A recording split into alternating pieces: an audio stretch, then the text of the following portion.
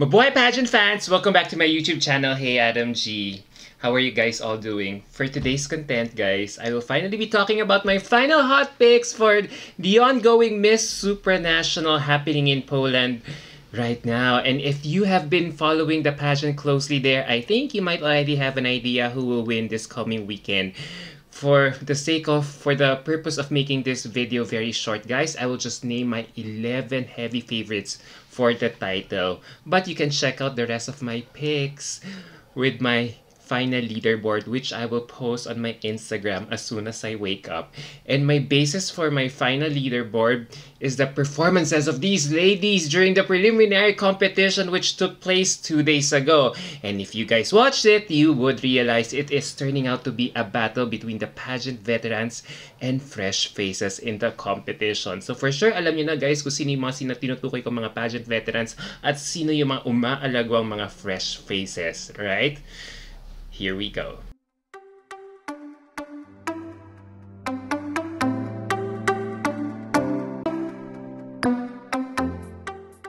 First of all, I want to say how stunned I am at the production level the entire Miss Supranational organization put up for this crucial event. Guys, grabe! Malaki na yung stage nila for the preliminaries compared to their previous years, diba? The stage was huge, glossy, and had an extended runway for all the contestants to showcase their catwalk skills. Miss Supra, grabe, nagulat ako, really leveled up this year, and I really can't wait if yung stage na gagamitin nila will also be the same stage that they will use again for the finals night. Ang lakas, maka-glossy talaga. So now let's proceed to my top 11 picks, and number 11 on my list is Alison Black from the Philippines. So guys, I slept the whole time as it was early dawn here in the Philippines when the prelims was taking place there in Poland. And when I woke up, guys, I was so happy with what Alison had for her performance during the prelims. I thought, guys, sa totoo lang, she did pretty well in the competition with her very clean and neat catwalk for both her swim and evening gown. Tapos guys, nung una siyang lumitaw for her swimsuit competition, I love her choice of her pink swimsuit, a one-piece cutout which gave her the right curves in the right places, and it reminded me so much of Catriona's swimsuit during Miss Universe. Tapos guys, her walk was very fun and flirty, and she radiated with so much joy with that smile, and you can see that she was just having fun with her walk, and that's what's most important. Yun nga lang guys, how I wish she could have made an eye contact during the start of her performance to give it a powerful start though, napansin nyo. So guys, when it came to her evening gown performance naman, she looked so elegant in her Frances Libiran gown. And in case this gown looks familiar with you guys, this one of Bea Luigi Gomez's gown options for Miss Universe last year. So, in terms of walk, I love her walk here. She took her time there, but I feel she could have chosen a better gown to enhance her showmanship. I feel the color of the gown did not do justice to her figure, as it made her look quite full or malapad. You know what I mean? Given the design and color of the embellishments at the bodice of the gown. Yes, the gown was cinched, kung napansin nyo, but how I wish the color of her gown could have been different to give her an illusion of an hourglass figure, similar to how Miss Universe Brazil did it with her gown in Miss Universe 2012 finals. Naalala nyo pa ba? And I'm just glad that Alison is having fun and giving her best every time she comes out on stage. As long as she maintains our placement streak in Miss Supranational, I will be so happy already. And if she makes it to top 10 or top 5, bonus na lang talaga, I will be happier.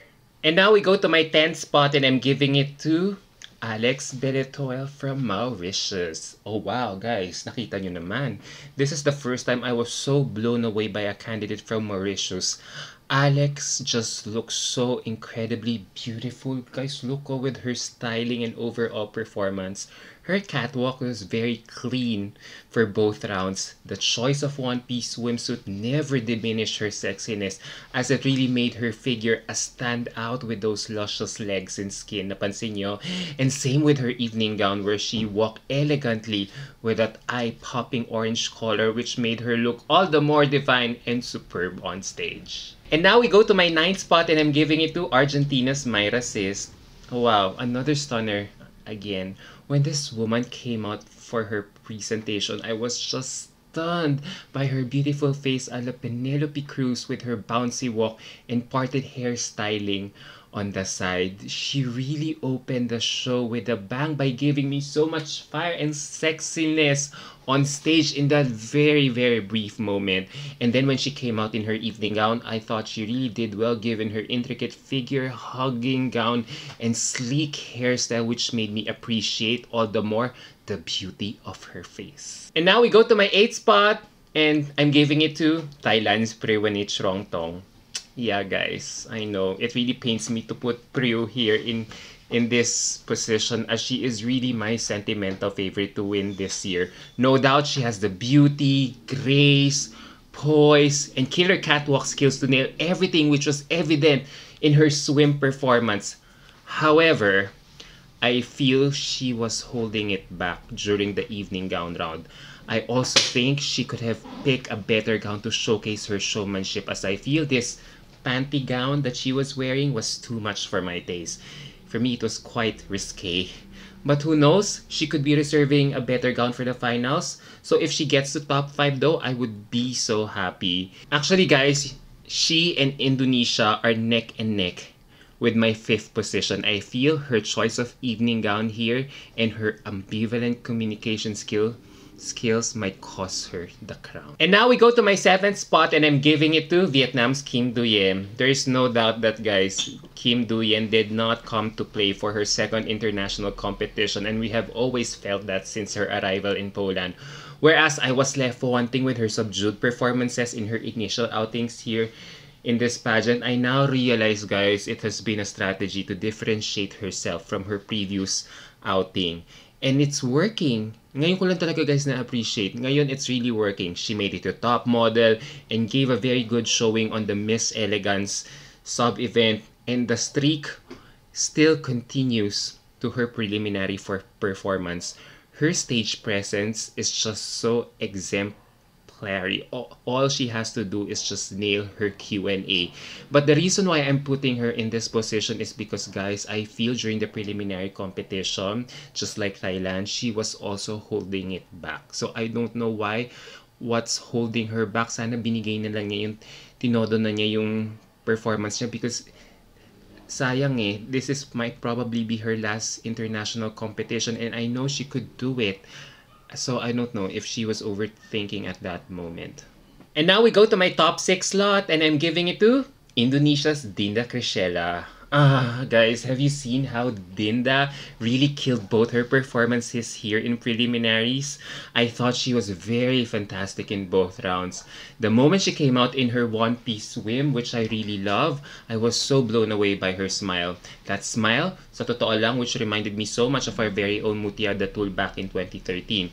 It was very heartfelt and sincere, and naramdaman ko talaga, she is just so authentic. And when she came out in her evening gown naman, which is apparently inspired by a volcano in her country, I was also stunned by her elegance. The gown just looked freaking amazing on her. The walk was superb, the eye contact was direct, and the one-sided hairstyling was just gorgeous, gorgeous, gorgeous. Everything talaga just screamed perfection for me, for her that time. There is nothing more to say except that sana lang she has to deliver a great answer in her Q&A round if she reaches top 5. And now we go to my top 5, and number 5 on my list is Colombia's Valentina de Guzman. Oh gosh, Miss Colombia. Another woman who I have been keeping an eye on since the start of this pageant this year. I know na who she really reminds me of na. Natalie Portman and Maureen Montang combined. Those eyes are really hypnotizing, napansin nyo, and that face is really supra prototype. However, when it came down to her pasarela, I really find it a bit tame and weak compared to her compatriots before, especially in Miss Universe. So I also hope she could also sport a hairstyle like a pony or sleek back hairstyle to enhance the beauty of her face even more. And now we go to my 4th spot, and I'm giving it to India's Ritika Katnani. I feel I am giving this woman a disservice by just putting her on the 4th spot. But let me explain why, guys. I thought Tika killed it on her swim performance with her high energy and stunning sexy walk showcasing her curves. Nakita nyo? And pasarela skills. If it were up to me talaga guys, she would really be the best performer in this category. However, it is quite the opposite where I saw her walking in her blue gown as I feel it was too tame and did not do any justice to match the intensity or impact of her swimsuit performance. Although she looked elegant in her evening gown, the gown, for me talaga, the gown design totally tamed her fiery personality here, and I wish she could have picked a better gown as well to highlight her curves, which I feel is one of her assets in the competition. Now, having said this, if India won't win Miss Supranational this coming weekend, I want her to try out for Miss Universe someday. I also see her doing well here as I find her very Miss Universe material. And now we go to my top 3, and number 3 on my list is no surprise, is Melis Vasquez from Venezuela. Trust Venezuela, guys, to never give up without giving a one big fight every time in pageants. Is Melis just really stunned me with her killer stage presence, beautiful smile, and incredible pasarela skills. As the only woman, napansin ko, who wore a ponytail on this segment, all the more she really stood out. She also did the exact same styling with her evening gown performance, which really made her a consistent performer. Whether styling on on-stage performance talaga, Venezuela knows how to kill the game. And now we go to my runner-up position, and I'm giving it to Czech Republic's Kristina Malirova. Guys, that face is really snatched. Grabe, Czech Republic's face is really heavenly. Can't you see? I am so obsessed, guys. When she came out in her swim, I thought she looked like a Victoria's Secret model with that fiery catwalk and strong hand-waist pose in the end to signify how confident she was on stage.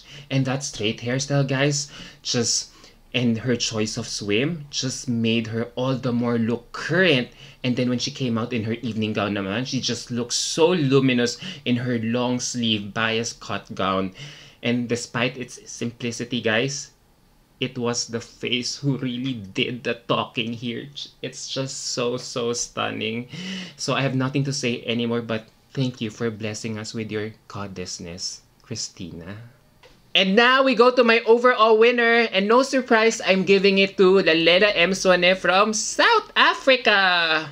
Damn, guys, this woman, grabe, guys. I just can't. Lalela was serving me Naomi Campbell realness talaga during the prelims when she came out during the show. I was really floored when she came out as I could no longer see or trace the Lelela that we had seen from her previous international pageant. She is now just 100% times more confident with her performance here. Like, is this really the Lalela that I am seeing right now? I can no longer recognize her as she has definitely evolved to be a better performer. And I also love her evening gown here as it looks so stunning on her. Although I just find the fringe gloves a bit too costumey, the color was nonetheless exquisite, and those fringes made her look more stunning in motion. So I really have to credit her team, the entire Miss South Africa organization, for this fabulous transformation. It's like her team is never running out of ideas and styles to mold their contestants. Grabe, guys, their magic was just so evident here. And this is how it has transformed Lelela to become a strong contender, as no one really came close to her 2 nights ago. Sa totoo lang, guys, South Africa has never won this title, so I think it's about time Miss Supranational crowns is first ever South African Miss Supranational title holder, and that year should be now. So there you go, guys. What do you think about my final hot picks for Miss Supranational this year? Does it match yours? As you can see, guys, I tried to be very objective about this one. Equally distributed ang per continent ang top 5 ko. 1 African, 2 Latinas, 1 Asian, and 1 European. It was so hard for me to put just 1 Asian in my list as I have 3 strong contenders in my list, or 4 actually. So let's see if I'm right. Let me know down your thoughts down below to see kung tama na, if my picks matches yours as well. Alright, guys, I'll be making my Mr. Supranational favorites on my next video. Stay tuned for that. See you on my next video. Bye! Pwede ko ulitin yung South Africa.